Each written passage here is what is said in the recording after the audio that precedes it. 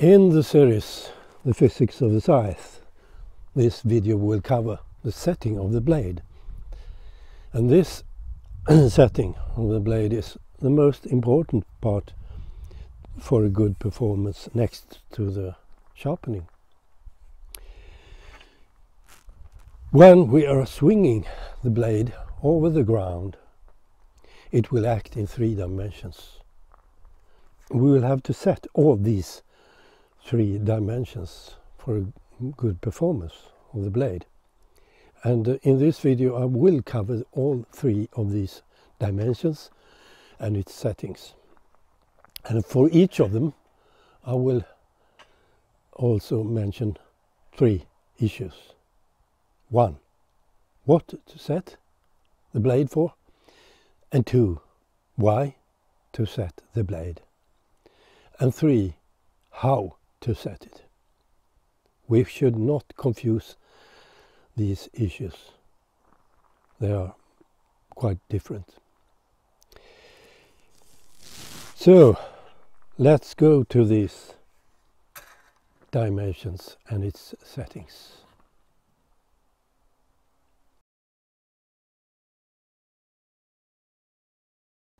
The first setting is the balance angle. And this is hardly named at all, probably because it's so obvious.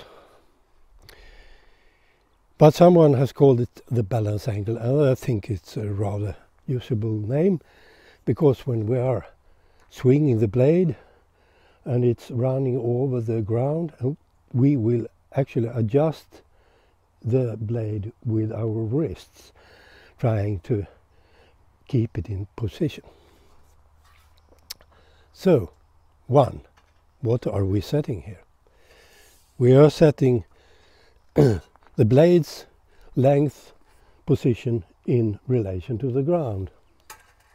It should be parallel to the ground, not pointing downwards or upwards. 2. Why are we setting this angle? Well, it's quite obvious that if it's pointing downwards, we will cut the ground, dig it into the ground, and if it's pointing upwards, we will cut the air, or we will cut the grass in different heights, where the base of the blade will cut lower and the tip of the blade will cut higher, and that's not desirable. So, 3. How do we set this angle? Well, if we are having a snoth like this one, we will simply change the position of the handles. If I'm moving it towards me, the blade will point downwards. If I'm moving it the other way, it will point upwards. So I'm just finding the right position here and fixate the blade, the handle, in that position. That's as simple as it is. And these adjustable handles, snoths with adjustable handles, is very useful actually. Well, if you don't have those, if you have one of those many snoths with fixed handles or fixed in 2 dimensions, then you will have to change the blade itself. You have to tweak the blade, and you will have to tweak the tang. The tang is the crooked part that fits to the snoth here. You will have to heat this metal, the neck part, and you will, until it's glowing, and then you can bend it. But you will have to do that in the workshop, and that's what I'm going to show you now. Tweaking the blade in the workshop. The first thing you do is to put the blade in a vise, so you have it secured in position.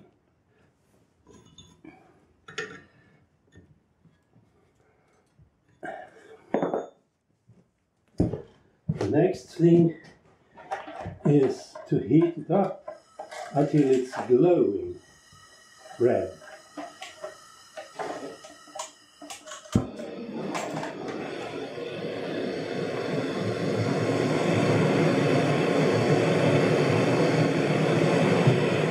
Be careful not to heat the blade, only the neck and the tank, because the blade can be deformed if it's overheated.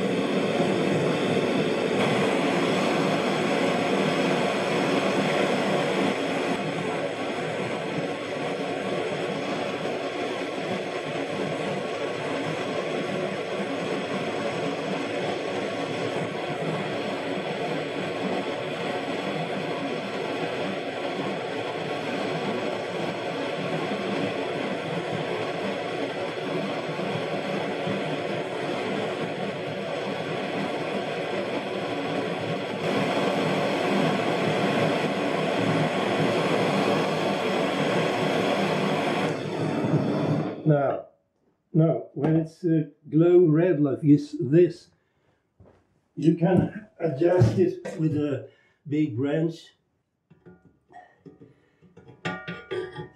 by tweaking it. This is the direction for the balance angle adjusting, and this will be the direction for the lay angle. When you are finished, you may cool it down in water if you want. It will harden the blade, but it's not absolutely necessary.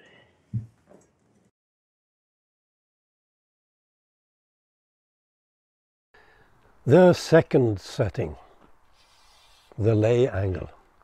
The lay angle is the blade's position in this dimension. So, what are we setting? Well, we are setting the blade's position in relation to ground, or the edge rise over the ground, so to speak. 2. Why are we setting this? Well, we have actually different uses of the scythe, and there will be different settings for them. So I will cover four settings here. First, the 0 degree setting. We are setting the edge and the blade's relation to the ground to 0 degrees. And the why and the because is that we want to cut very short, and that's the only thing. And that's only applicable if you have a lawn that is an area that is very well maintained with no stones or other obstacles, and that is very flat and that has been mowed before. Second setting is 10 degrees. 10 degrees above the ground, slightly over the ground. And the reason is just to avoid obstacles and to protect the edge from hitting obstacles on the ground.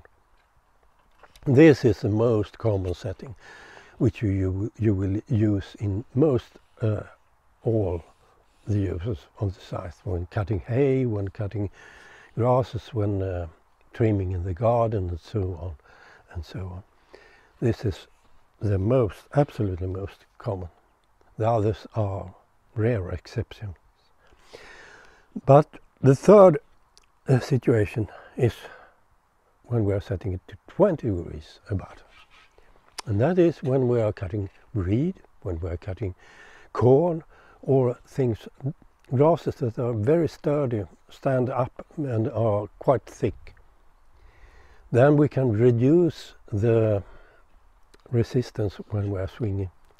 So it's easier to cut them when we are cutting them in a higher angle, if we want that, at the price of not cutting so short, of course. And the last one is when we are cutting tree saplings. Then we are setting it to 30 to 40 degrees actually.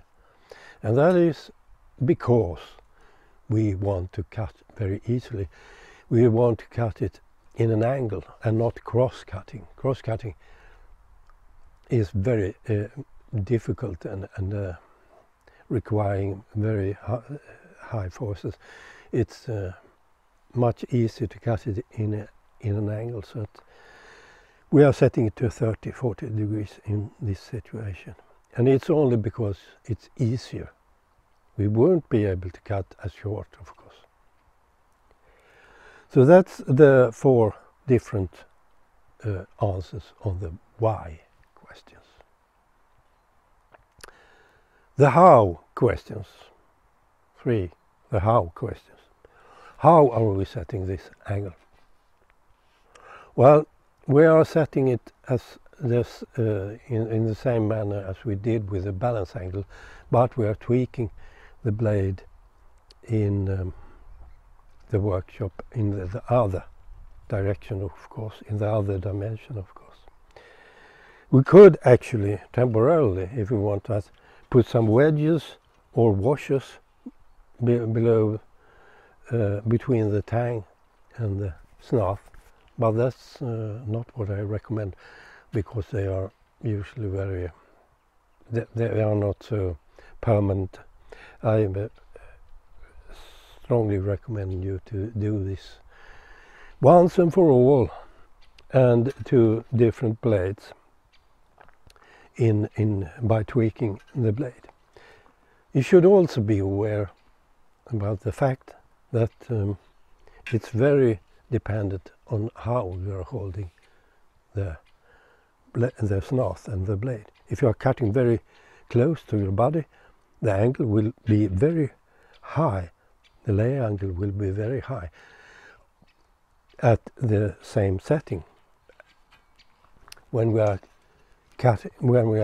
having a low position like this, we will get a very low angle with the same setting. So the setting is very reliable on the use of the snout and the size.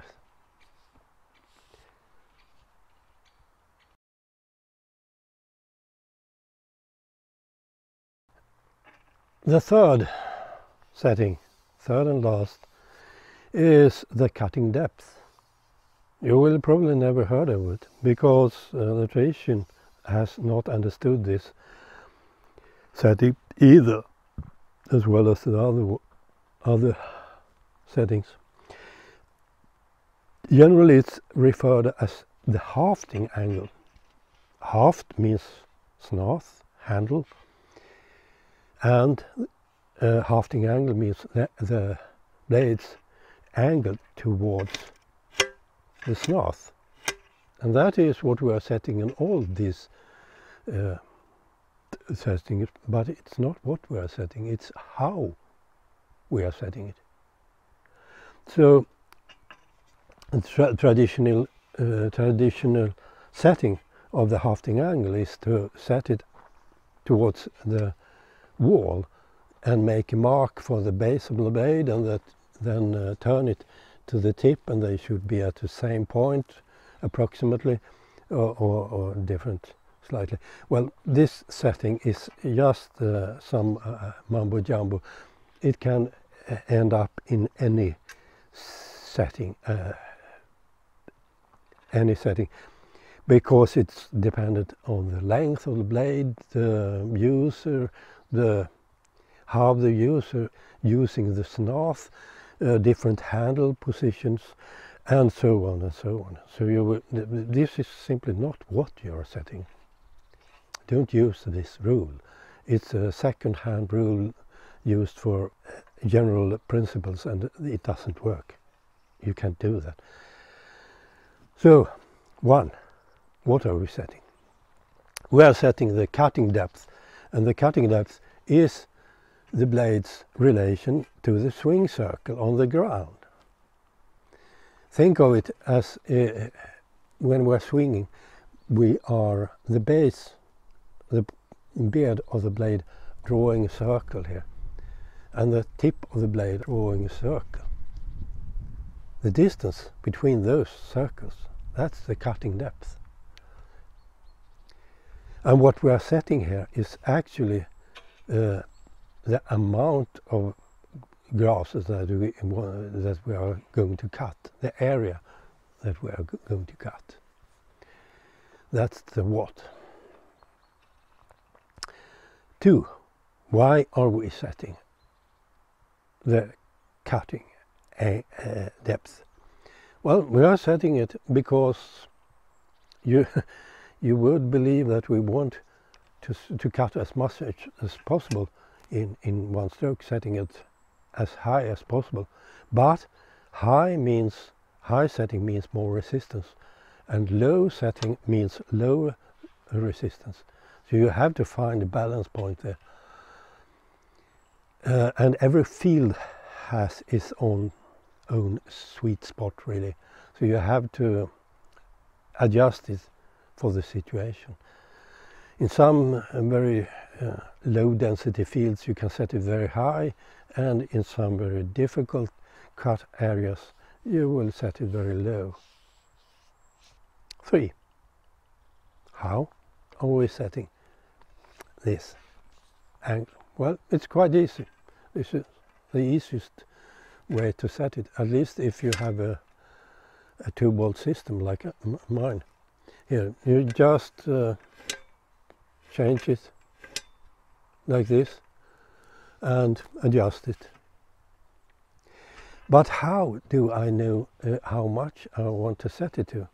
Well, I will show you that in another camera setting.